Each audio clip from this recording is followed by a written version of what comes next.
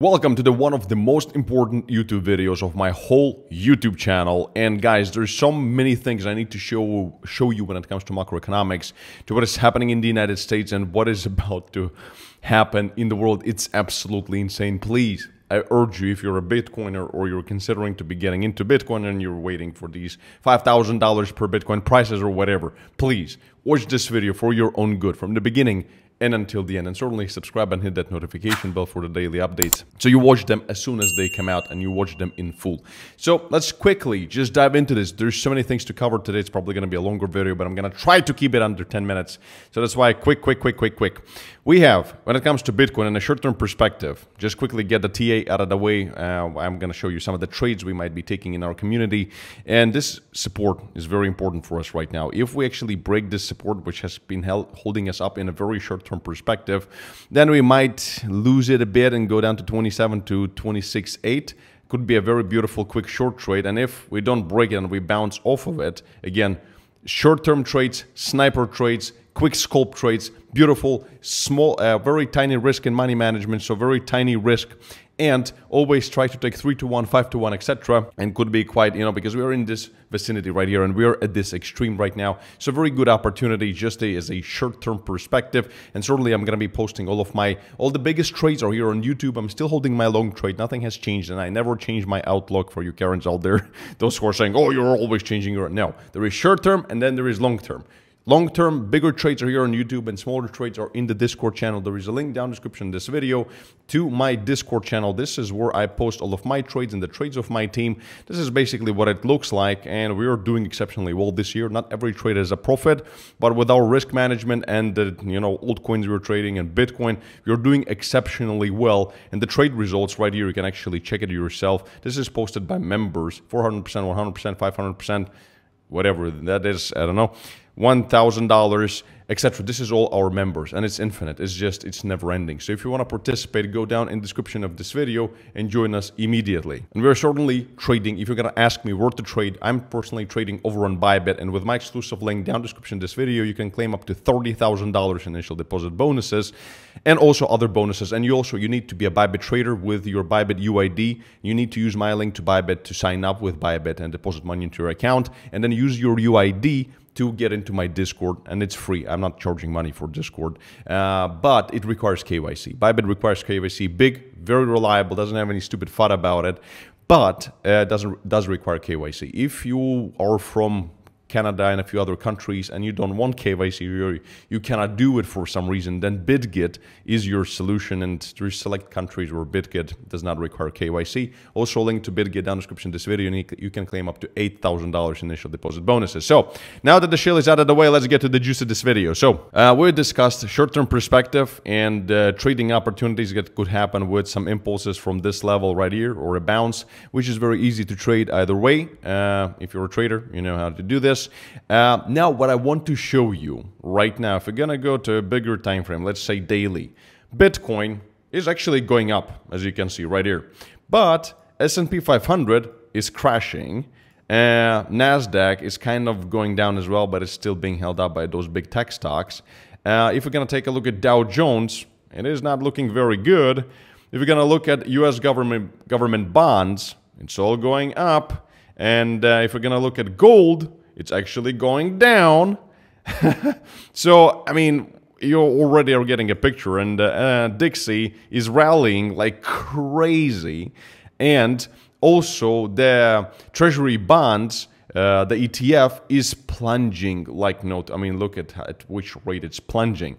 So then why is Bitcoin not going down? And what does it mean for the price in a long-term and short-term perspectives? What is happening? Because I really want you to pay attention right now, because these things are telling us an incredible story. So if you're ready, strap in the belts of wisdom and knowledge immediately, and let's get into it, because it will be, by the end of the video, you'll be like, holy shit! So let's get into it. Now, first thing that I want to mention is that for now, economy is looking relatively strong. So the U.S. initial jobless claims are still good. So we're not seeing any signs of recession yet, so we're not seeing huge weakening yet. And job openings have jumped to 9.6 million in August versus 8.8 expected. So the economy is doing fantastic. So this is already one of the reasons why the S&P is crashing, because it gives the Fed the right to tighten more. And a lot of big bankers and stuff are calling for rates as high as 7%, which is pretty crazy, and therefore, of course, it spells trouble and potential recession, whatever. So that's why all these big boys are selling off, except for Bitcoin now, but we'll get to it. If you're ready, call me Mr. Spot down in the comments, because I'm juiced, and because the things I understand right now, the things I'm seeing right now, I feel so good. I feel so amazing. Honestly, I'm being always honest with you guys. I feel amazing. So let's get to this, which is also fueling, and this is like beautiful. This is exactly it. This is my face when I saw this, precisely this face right here. So, total U.S. debt. United States added $275 billion of debt in one day. So this is pretty much half of Bitcoin's market cap right now. They had just like all the whatever, $33.4 trillion. Why not? So, and certainly when we were seeing something like this, I mean, it is affecting stocks. It affects traditional finance. But Bitcoin, this is a huge advertisement for Bitcoin, but this is just peanuts in comparison to what I'm about to show you. But this is something I wanted to point out, that fiat is the scam, not the Bitcoin. So anyway, let's get into it. What next we need to discuss is the bond yields. And what are the yields and why are they, at 25-year high in UK? And also, they're high everywhere, almost everywhere right now. Global economies glide to soft landing gets bumpy as bond yields are jumping. So, and this is what I've showed you actually right here. So we're saying high bond yields, and why is that a problem? It is a problem because the United States has to pay like $1 trillion a year in interest alone, which is like 20% of all the tax revenue they're getting. So this is absolutely monumental.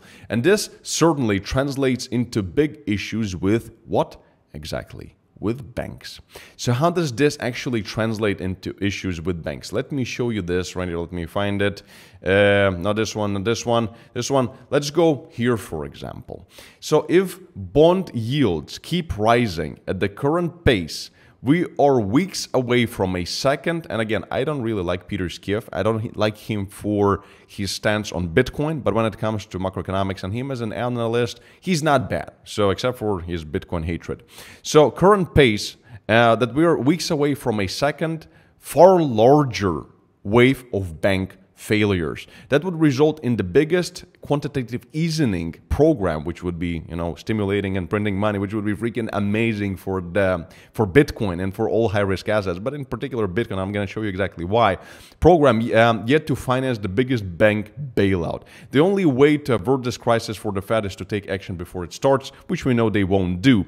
And this brings me to a slightly different chart. This is what I showed you briefly, is this 20-plus year Treasury bond ETF.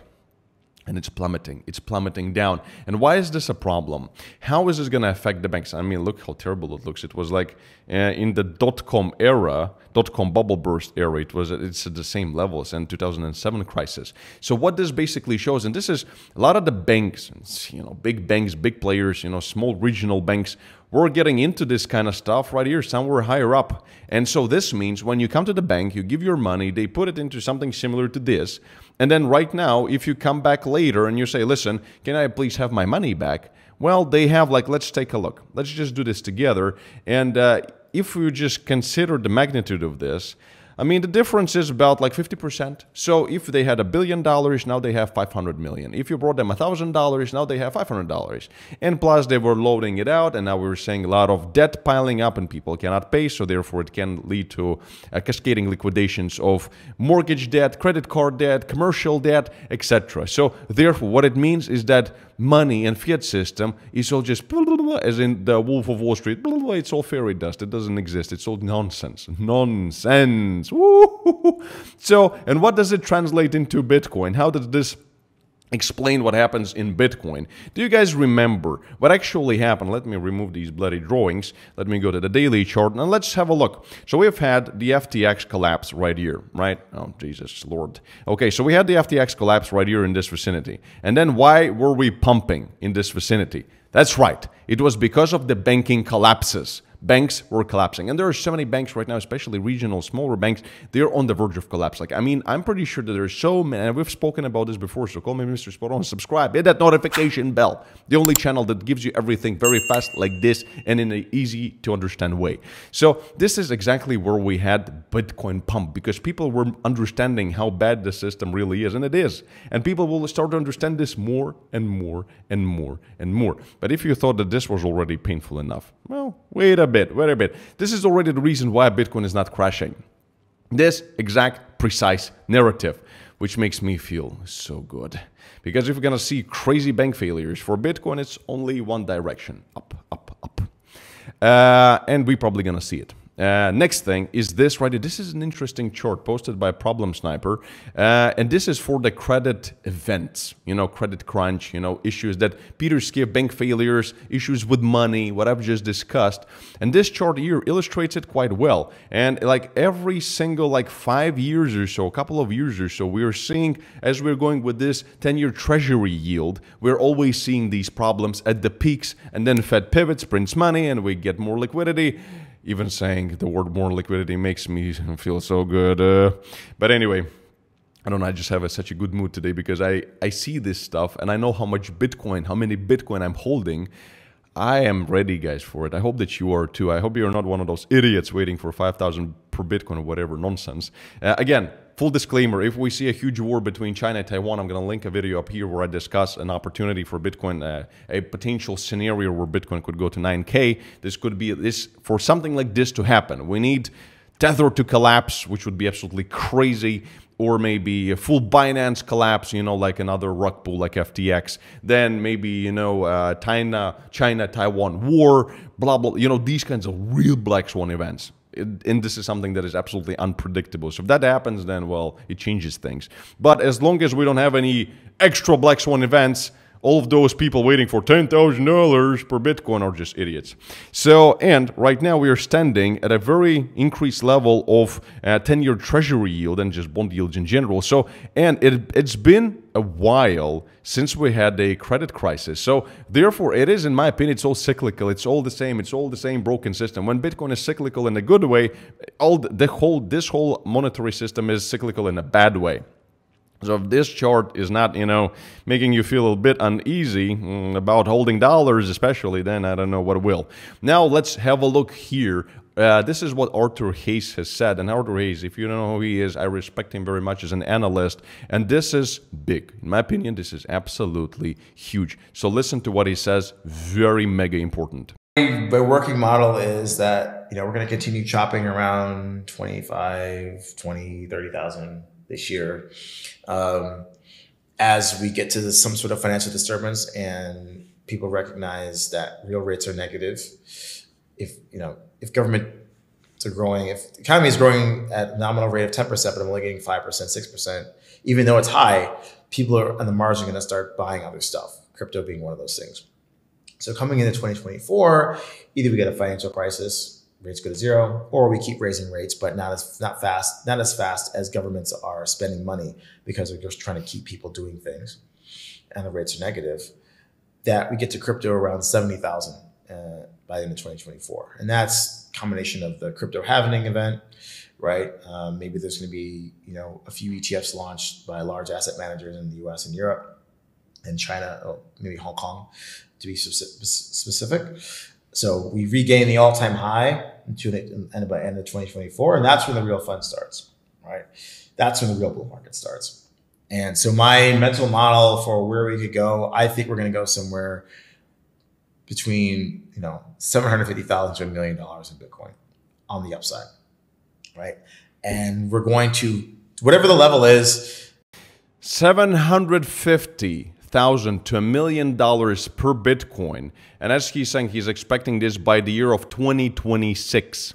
So this brings me to the chart, guys, and I want to ask you a question. Right now, Bitcoin is sitting at 27, and I believe in these kinds. I mean, this is a crazy projection. My personal projection, I think if I'm gonna be able to find it, if I'm gonna go to a weekly time frame, it wasn't here. Let me quickly find it. I think my big projections. Oh yeah, there it is. I showed you this projection before. My personal target for Bitcoin has been somewhere in the vicinity from $200,000 to about $300,000 in 2026.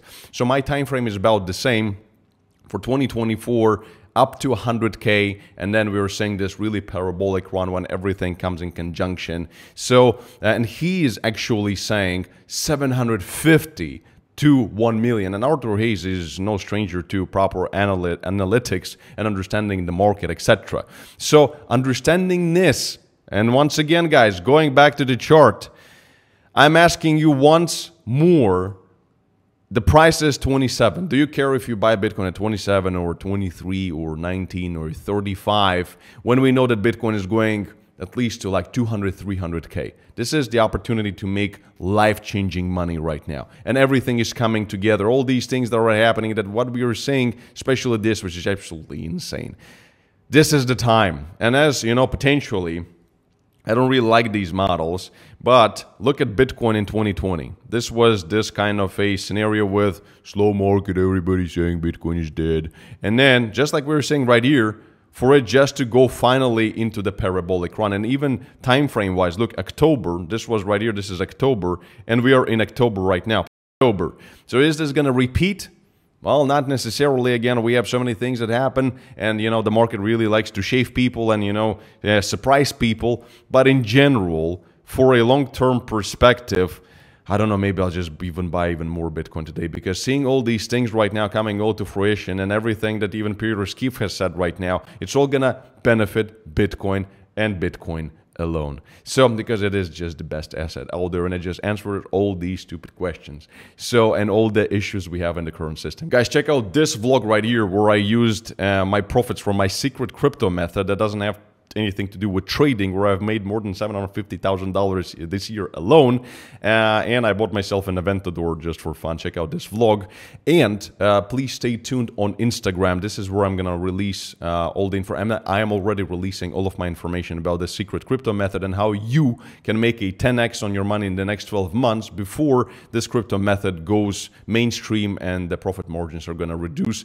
So check it out. It's opportunity number 2 besides Bitcoin itself to make life-changing money in crypto these days. And as always, peace and love. Thomas Crawler. Stay smart, stay very rich, and I'll see you in the next video. Bye-bye.